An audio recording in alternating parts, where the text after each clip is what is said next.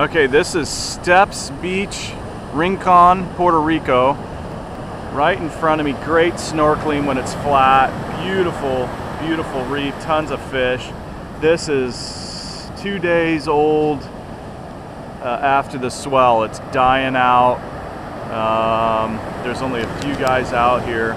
This is Steps Break, and then out there is where Trace Palmas go off. And right out here is a real epic, you can see the foam line. There's nothing to it now, but it's a nice rip when it's really pumping. About a week ago, I was in 14 to 16 foot waves right out there. Today, it's down to 3 footers, 4 footers.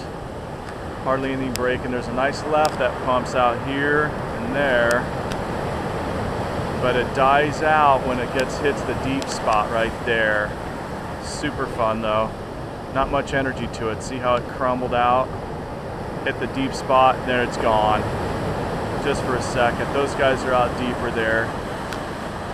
So I'll go take a paddle out and see if I can't get a little guy and get on the board this morning. That one goes good.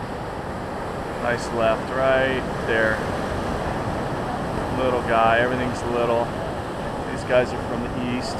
There's a ton of people from the east coast out here that are just talk machines early in the morning, and no one can handle that. That's a good set right there. But it's real mellow today, real clean. 8 in the morning.